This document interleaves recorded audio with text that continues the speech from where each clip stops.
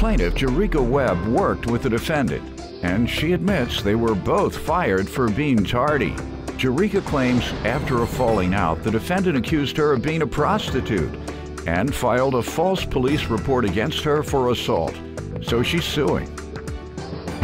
Defendant Oluwatoyin Akinfemiwa says Jerika is simply trying to rewrite history because she's embarrassed that Oluwatoyin stopped talking to her.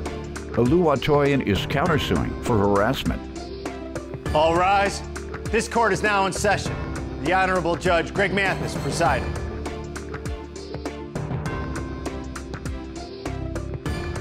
You may now be seated. Start with you. Okay, just so you know, Your Honor, I am completely aware at how childish this story may sound, but this is the type of person that we're dealing with here. So I met Alua at the end of last year because we both worked at the same bar. We became friends and started hanging out only because we both got fired from our last job for the exact same thing, which was being tardy. So while we were in the process of getting fired, why couldn't you make it to work on time? It's a good question. Good question. How about you? Did you get fired for being late? I was fired for being late, but she was fired for being late and for having a huge attitude problem. All right. Why couldn't you make it to work on time? You know, I'm trying to work on it. It's just something, it's a chronic problem. I admit I have a problem, but I've gotten much better. So, what are you doing that makes you late? You know, I just won't wake up on time, stuff like that, you know. Hit the snooze too many times, stuff like that. Okay. But I've been much better lately, so. You get drunk every night? No, absolutely not. Well, why can't you wake up? You play video games? I worked all the time. I'm always tired, you know, so. I know no, you don't work all the time. Well, I do now. I have 3 jobs currently, yes. Go ahead.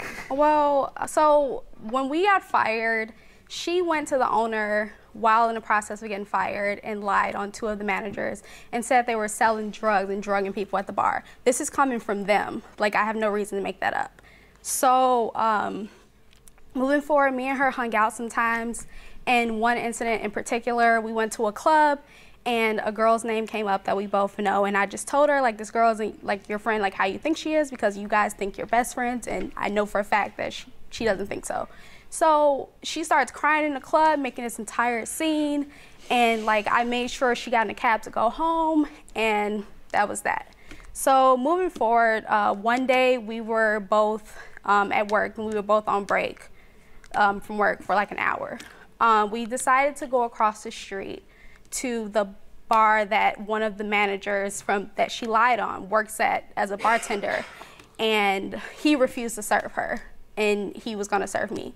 Out of courtesy for her, I declined a drink, told the guy sitting at the bar that we both knew, like, hey, tell her I'm going to get my phone and going back to work, because she went to go get the manager on him, and we only had an hour break for work. So I went back to work, and she comes to where I'm working and gets all in my face, like, you abandoned me, you're a flip-flopper, blah, blah, blah. And I'm just like, whatever, like, I'm not dealing with drama anymore. So I stopped speaking to her. But later on that night, this happened at the end of April. Okay. So later on that exact same night, she starts texting the girl and harassing her the exact same way she did me, calling her all types of names, harassing this girl, to the point where the girl had to block her to get her to stop. So let me hear from you, man. Yeah, sorry, there's just so many lies. I just don't even like. Tell me the truth, man. Okay, yes, sir. So basically, yeah, so I never lied to any of our prior managers. We did have, almost all of our managers were involved in doing cocaine and stuff like that every day.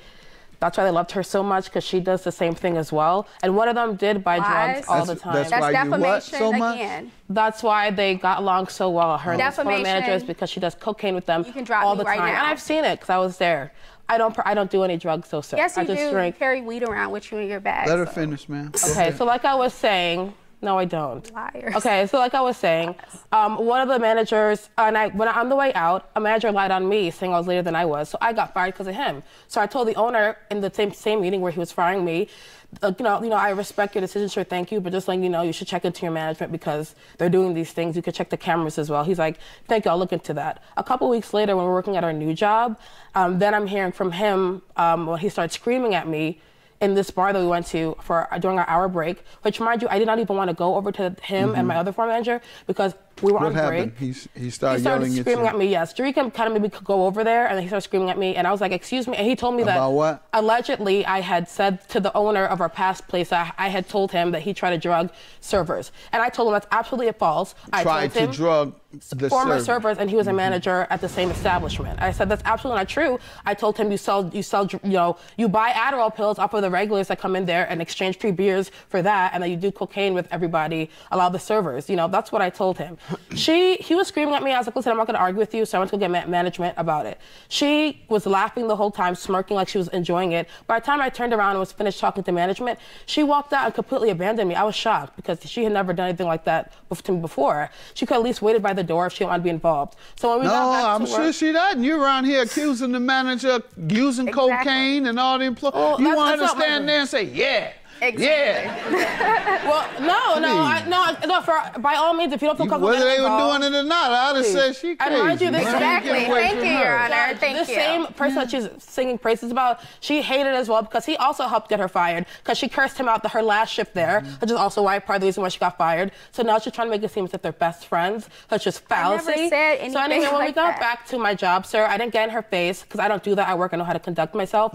I told her politely, listen, I don't agree with what you did back there. I would never do that to you, and that just wasn't right. And then it was me who decided that was the last straw from her because I had been dealing with disrespect from her prior for a couple of weeks, and that was just the last straw. I just stopped talking to her cold turkey, and I felt this is where this is coming from. She's embarrassed about it and trying to rewrite history about what actually happened. The defamation is specifically, which statements do you consider defamation? So I have text messages from her. Where she calls me a prostitute in the messages. She calls me a coon. She goes on to say I'm ungrateful. She got me the job, but it was an open call. So how did you get far, the the job? prostitution is the only thing actionable for defamation. So. Okay, prostitution. She lied to the police. She went and filed a false police report claiming assault. I never touched her. I never came up to her. What was the result of that investigation? Nothing happened, but it's still a lie.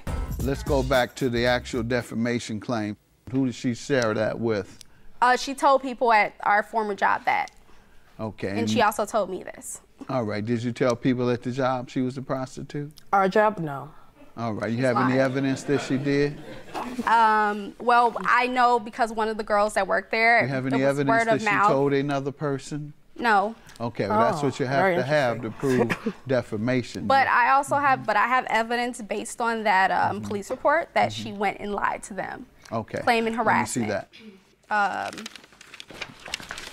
Did you lie to the police about some incident? No, sir, I did not. I would never do such a thing. That's preposterous, and I could get in very large trouble for doing something like that. This is what she gave me. I'm sorry. I got a better Have one a for you good over day, here if you man. wanna see it. $5,000 for counterclaim for harassment. How did she harass you? I'm Correct, sorry. sir. I understand. Your I know Honor, y'all. this is. I have more. No, you proof. handed me that saying that Because I what can't. that said. It says nothing. It says assault up here on the sheet. Let's see. It And literally there's a says report, assault. though, This is a how she report. But I can't get it because it has her Well, information. you said this was a report, man. That's This what is just a name. I got that Your from- claim is dismissed. Have a good day. You got- tried to perpetrate a fraud. This has nothing to do with a report. It All says this does is have your name No, and an it- assault. please- Bye-bye. it says Now it you're up getting there. contemptuous. Have a good day. Your claim is dismissed. Yours is granted. Contempt of court. It You don't says behave it- that way it with a says it judge. up here. You don't behave that way with a judge. That's how she always acts, America. You dumb. Sucks to suck, man. I don't know what to tell you.